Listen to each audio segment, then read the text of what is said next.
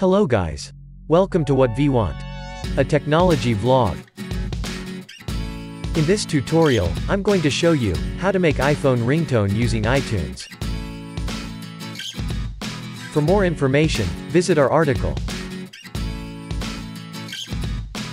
Link provided in the description. If you are new to our channel, click on the red color subscribe button, and don't forget to hit the bell icon. Without any delay, let's get started.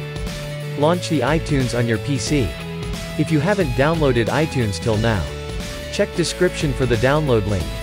Make sure that the songs are synced to iTunes. Move to the Songs section. Right-click on the song. Then an options list will open. Click on the Song Info option. A window will pop up. Move to the Options section. There you will find start and stop timestamps.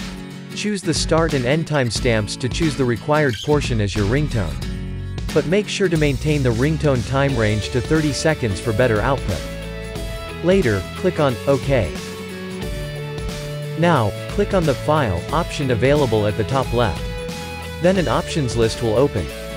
Move to the Convert section and choose the Create AAC version option. Then it starts to convert the selected song. Now, right-click on the converted song. An options list will open. Click on the Show in Windows Explorer option. It takes you to the location of song. Now, rename the song extension from M4A to M4R. Drag and drop the song to the iPhone. That's it, the song will be added to your ringtones list, and you can set it as your iPhone ringtone. Hope you liked this tutorial. For more information, visit our article. Link provided in the description. Subscribe to our channel for regular updates. And don't forget to hit the bell icon.